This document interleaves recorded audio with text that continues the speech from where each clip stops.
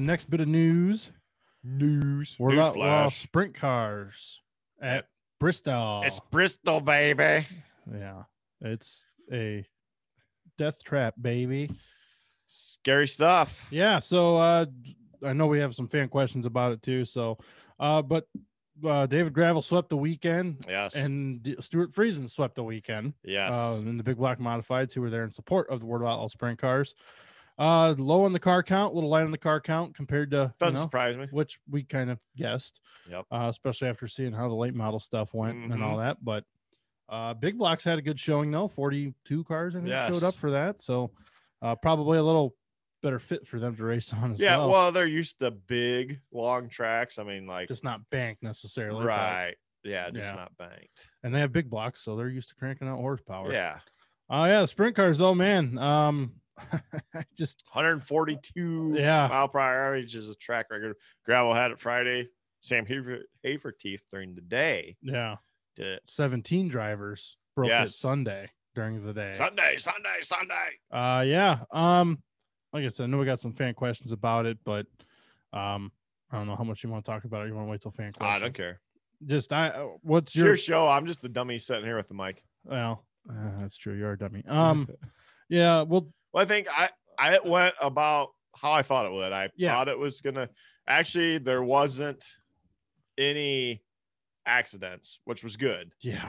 No shit. Which that's why they wanted the field. I think it opened some people's eyes. Hopefully, that was bitching about. Well, I don't understand why it's just not open to everybody. Yeah. When you had World Outlaw regulars pulling in and not racing because they was too. I don't want to say scared. They just was uncomfortable. Yeah, uncomfortable. It tells you it wasn't for everybody.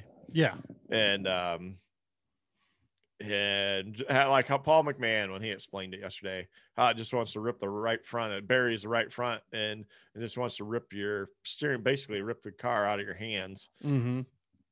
It takes a special breed, even of sprint car drivers, to want to do that at 140 average. 142 average was probably 170 or 80 down the straights. But yeah, I mean, it went about the way I thought it would. I didn't think there'd be a lot of cars because Reitzel went through 3 engines. Yeah, no shit. Yeah, and just the speed factor in that, and the racing went about the way I thought. Actually, the racing was Friday night wasn't bad. Yeah, I mean last night, gravel. I mean, it was at least a little battle for a little bit. Mm-hmm. I mean, it went about. My thing is when your restarts, they say we're gonna go single file restarts for safety. Yeah. Like, what are we doing here? What are we doing? Like, this is racing. We should be able to race. Yeah. Now I understand it and I agree with it. Right. Oh, the regular starts were sketchy as hell. Yeah. That one. I know. Heat race, McMahon and Schatz got together. Could have easily both. And there's 2 veterans. Yeah. I mean. Yeah.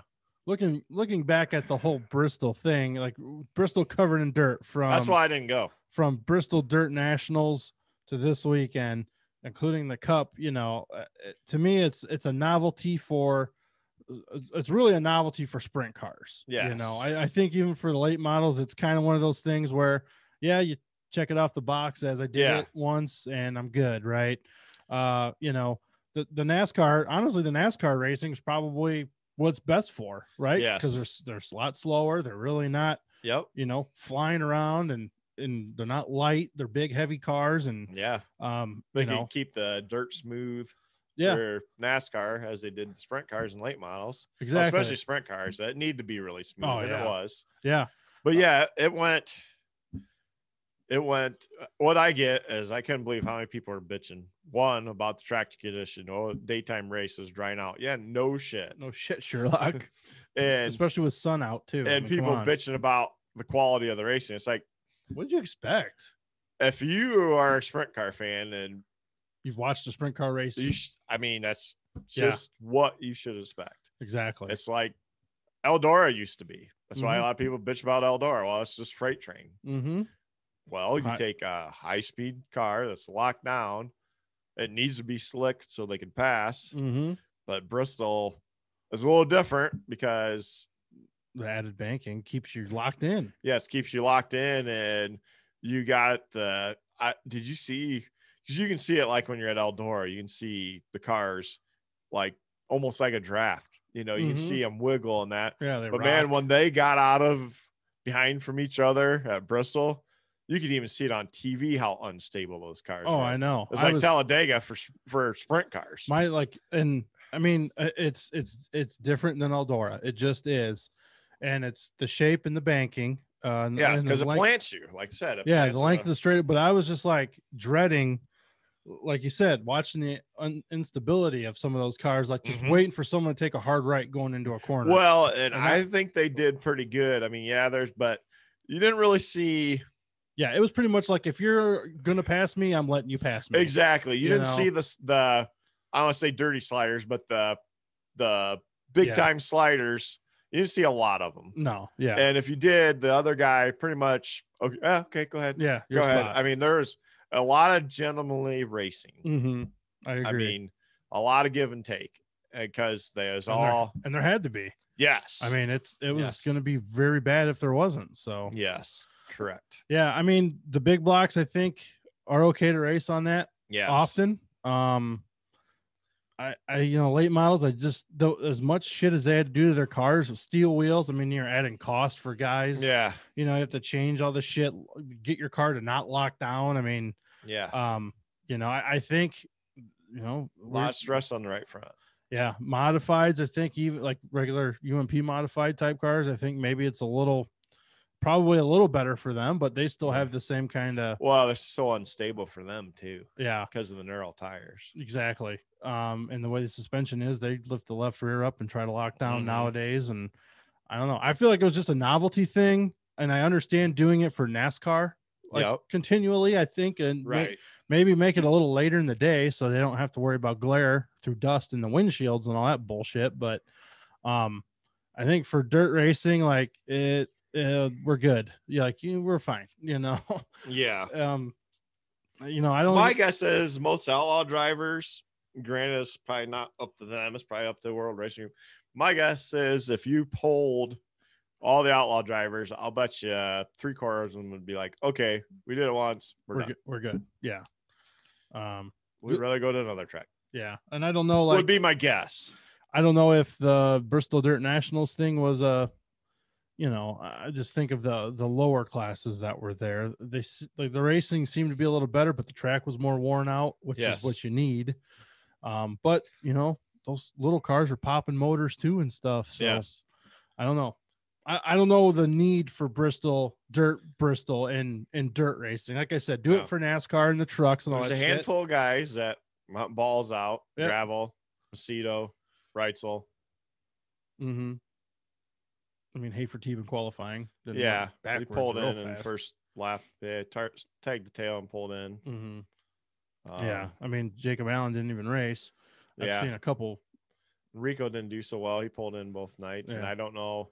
But I got thinking about that and not making fun of him. But did you hear those guys, how physical it was on them? I think about him. Yeah. I mean, it's physical for him, a little more physical for him to keep up on the tracks. I got to think about that place. I mean, it was probably a lot on his body. Yeah. I mean, in all reality. And he works out and stuff a lot. Yeah. But still. Well, like you said, it's just different. You take a little figured person. I mean, yeah. Could be a lot to handle. I mean, it has to be. I mean, that's why I wonder, like, trying to think like a Jason Sides or someone,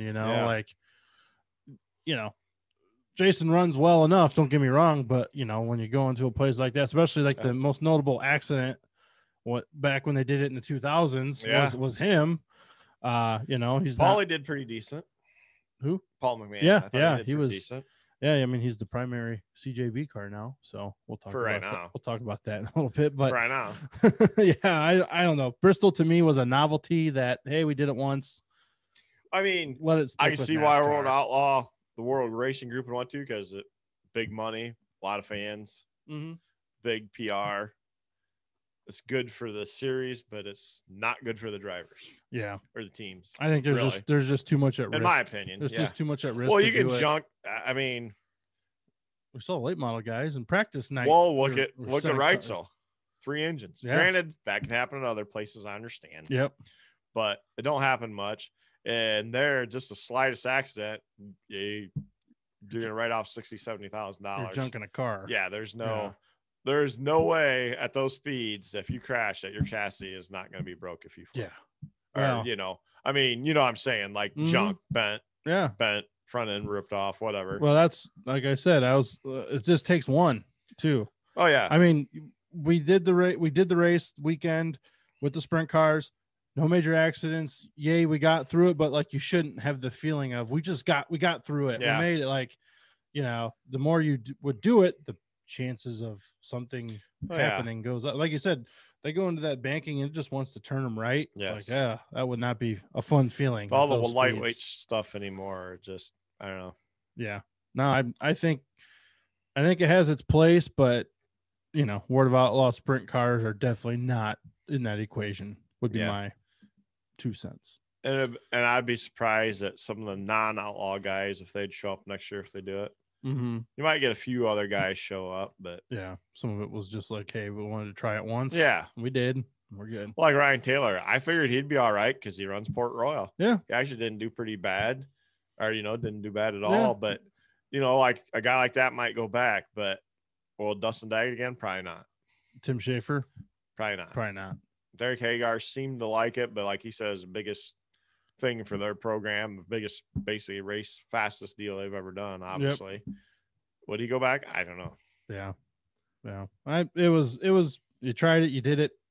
I wouldn't want to do it again if I was the World of Outlaws. I don't know the bottom line by any means, the money they bring in or what it benefits, but like you said, like they had a lot of people there though Friday night. Yeah, yesterday's crowd didn't look too bad. The stands look good for obviously 20,000-30,000 people looks like nothing at Bristol. I don't know if there was that many people there, but I don't know. I could be wrong, but for some reason it stuck in my mind. I seen somewhere suppose there was 40,000 people there on Friday. I wouldn't doubt it. I remember there was 50 there on 2000 for the late models when I was there. If there's 40,000 that I don't even know what tickets were. I think $40 a night. Yeah. Oh, Jesus. I think it's $40 a night because I think it was $80 for the 2 days. Pretty sure. So yeah. Add that up once. Yeah. So I mean, granted, the Outlaws don't get all that. Track gets whatever. Probably most of it. Yeah. But I know Wes Irwin said is the busiest hitter been in his life since he worked the Outlaw deal. I saw that. Well, it's Tennessee, man. They don't get open wheel cars, and then of course you had people from everywhere coming to watch. It's Bristol. Yeah, I mean, so we'll talk about it a little more, I'm sure, in fan questions. Yes. But kind of our 2 cents. That's my 2 cents. We tried it, we did it. I just think let NASCAR continue. And I agree. Do you think non-wing sprint cars would be any good? No. I maybe if it's slicked off enough, but it'd still be tough. Too much straightaway speed. Yeah. Well, those cars when they go down in the corner, preloading those suspensions like they do too, probably wouldn't be great. No, but I don't think so. Yeah, I mean anything you're gonna run on there, you got to have something without a lot of grip, a lot of mechanical grip, and we'll see. We'll see how the future goes. Silver Crown might be all right. Yeah, just because they're longer, smaller motors, heavier. Yeah, heavier, longer wheelbase. Yeah, and smaller motors. I mean, if you're any type of open wheel deal like that, I'd say, I don't know. I'm thinking Silver Crown would probably be the best. Probably true. Anyway.